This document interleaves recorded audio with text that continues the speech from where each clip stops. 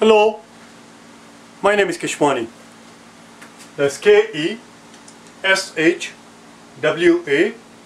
Keshwani. We are here because we want to prepare because we want to improve our math skill. Today is our lesson number 7 in the series of 10 videos on the topic of linear equations. Linear equations is the 7th video in the series of 10, and today is our lesson number 154. Let's see what we have for today. Here's the problem. We are told that 2x plus 4 over 3 plus x minus 2 over 5, we are told, equals 7. One more time.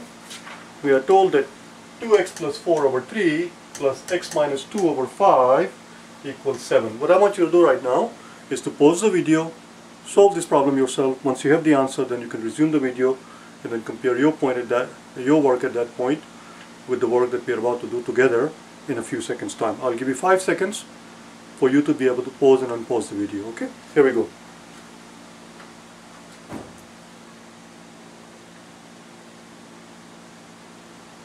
Alright. First thing first. The first thing that we need to take care of is to get rid of these numbers that you see at the bottom, because the denominators are very annoying. They are very annoying. We need to get rid of them as soon as possible. We see a 3 here, we see a 5 here. The smallest number that we can think of, which is a multiple of both 3 and 5, is 15. So we're going to multiply the entire equation by 15, and that will help us multiply the first term by 15, multiply the second term by 15, and since we multiplied this side, since we multiplied every term in those side by 15, we have to multiply that side, the right hand side, by 15. And that will help us get rid of the number that we see in the bottom. Because now we can divide top and bottom by 3. The 3 will go out and 15 will become 5, because 5 3s are 15. In this term we have a 5 at the bottom, we have 15 on the top. Let's divide top and bottom by 5. 5 will go away and 15 will become 3. There we go. We are all set. So now we have 5 times 2x plus 4, and here we have 5 again. Oh, this is weird. Something has gone wrong, has it? 15 divided by 5 is not 5, it is 3.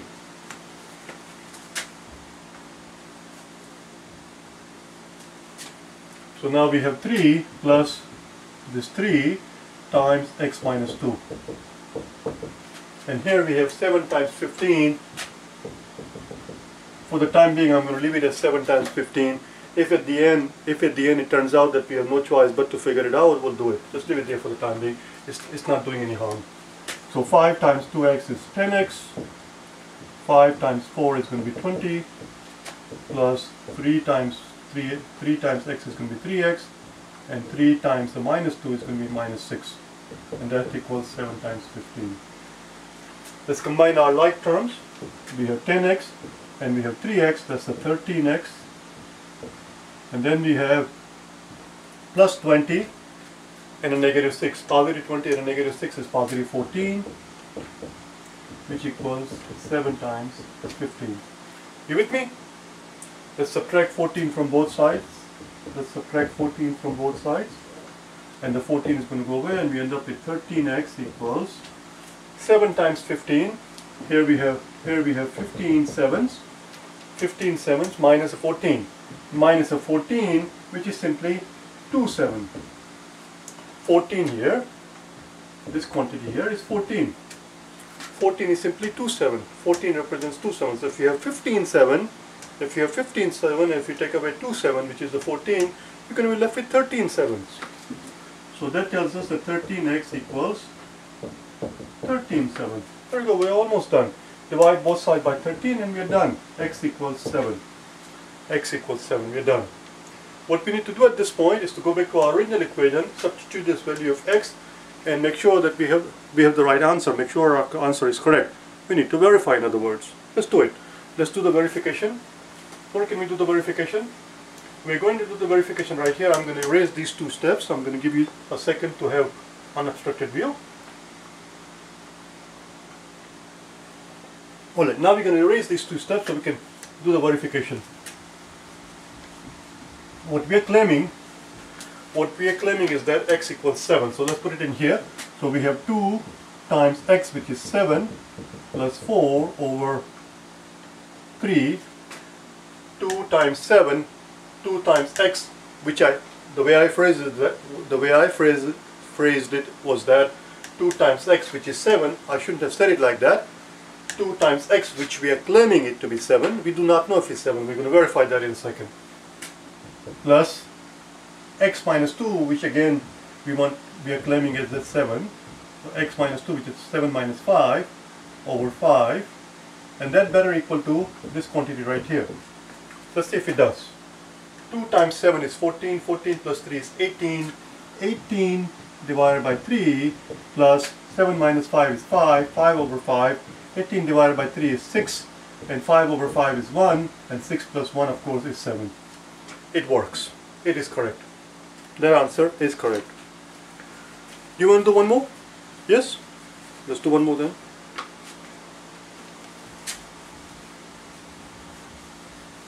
Again, as soon as I set it up on the blackboard, I want you to pause the video and do it yourself first. Here we go. X plus 3 over 14 plus 3x minus 2 over 4, we are told, equals 3. Do it yourself, see what you can do. Pause the video, do it yourself. I'll give you 5 seconds for you to be able to pause and unpause the video, okay? One more time. X plus 3 over 14, we are told, plus 3x minus 2 over 4, we are told, equals 3.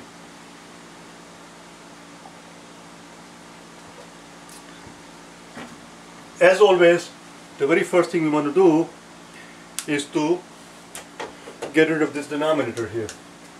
Let's get rid of the denominator. 14 and 4.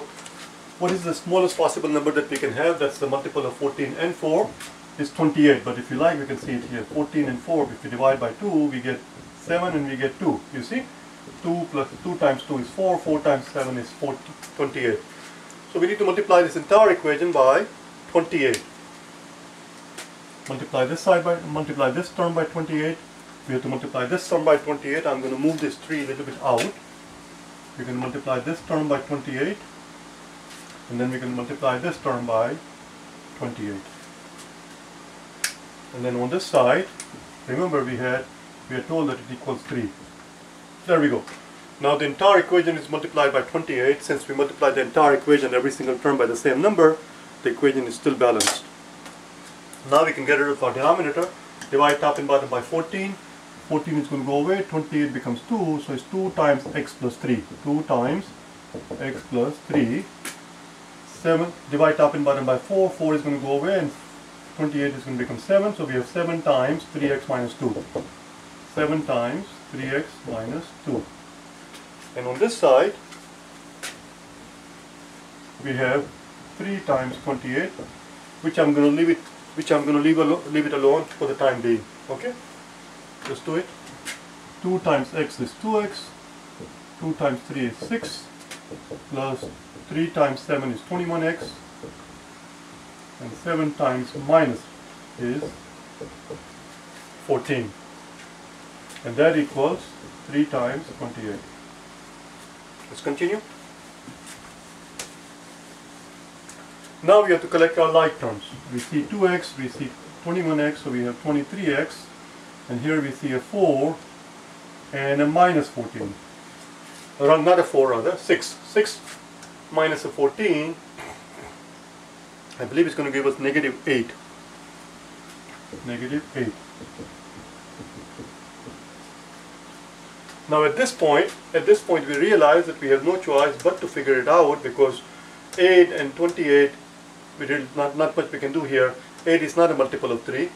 Had it been 9, listen to me, had it been 9 would have been easy. Then 9 would have represented 3 times 3, 3 times 3, and 28 times 3 would have been 28 plus 3 would have been 31 times 3. But it's not a 9, it's an 8, it's not a multiple of 3. Which means we have no choice but to figure out what 28 times 3 is. 28 times 3. 28 times 3 is not a big deal. 28 times 3 is simply 25 plus 6. is just 25 plus 6. Why 25 plus 6? Because not 25 plus 6, rather 75 plus 6. 75 plus. I think I'm going to just go do it out because I'm not paying attention. I'm not concentrating. If you're going to look for shortcuts like this, your concentration has to be there. My concentration is not here right now. If you're going to take a shortcut like this, your concentration has to be sharp. What I was thinking was 28 times 3, which is same as 25 times 3, 25 times 3, 25 threes plus 3 threes. 25 threes are 75 and 3 threes are 9. That's 28 times 3. If you have 28 threes, you can take 28 threes and break it up into 25 threes, which is 75, and 3 threes, which is 9. I should have just done it out. 24 times 3 is 8 times 4 is 8 threes of 24. 4 carry 2. 6 and 2 is 8. You see, it's 84. Made a big fuss about nothing at all. Let's add 8 to both sides. 8 is going to go away and we get 23x equals 84 plus 8. 84 plus 10 would have been 94, so it's going to be 92. Now listen very carefully now. You notice here that we have 23x. Okay, listen very carefully. We have 23x, which means because of the fact that 23 is a prime number. I hope you are able to see that right away, because 23 is a prime number. It's a prime number. What does it mean? How does it help us here? That tells us that there is not going to be any common factor between 23 and 92. None at all. None at all. So there is no point in dividing 92 by 23 because there is no common factor. We can reduce it. We simply have to figure out. How many 23s in a 92. Let's do that, shall we? Let's do that. Okay. I'm going to go through all the baby steps for you. Just to show you, and then I'm going to show you how we could save, how we could have saved the time if we had done the direct way. As you can see, 21 times 3, 23 times 1 would end in a 3. This thing will end in a 3. This thing ends in a 2. It's not times 1. Of course, I'm being silly. It's not times 2 because 3 times 2 is 6. It ends in a 6. It has to end in a 2. It's not 2. It's not 3 either because that will end in a 9. This thing has to end in a 2. That tells us that it must be 4. 3 times 4 is 12, which is 2, carry 1, 2 4s are 8, plus 1 is 92. That tells us that this implies that x equals 4. Now the reason what we did a little while ago, the reason why what we just did just now was a damn silly thing to do is because we can clearly see here that 20 times 4 is 80. Of course it's going to be around 4, obviously. It's not going to be 3 or 2 or 1, that's too small. It's going to be around 4 because that's almost 92. It's not almost 92, it is 92. So we would have tried 4 right away. That's one reason. Second reason why we would have tried 4 right away is because 4 times 3 is 12. 4 times 3 is 12, which ends in a 2, and that's what we need here. The unit digit needs to be 2. Do you understand? Anyway, the answer is 4. We're not done yet. Now we need to verify our answer, make sure that we did the right work. What can we do the verification? I'm going to erase these 2 steps. I'm going to erase these 2 steps so we can do the verification. X we are claiming to be 4, so we have x plus 3, so it's going to be 4 plus 3 over 14 plus 3 times x, which is 4, minus 2 over 4 has to equal 3. Has to equal 3. Let's see if it does or not. 4 plus 3 is 7. 7 divided by 14 is going to be half. Half plus 3 times 4 is 12. 12 minus 2 is 10. So it's 10 over 4, which is same as 5 over 2. 5 over 2. There you go.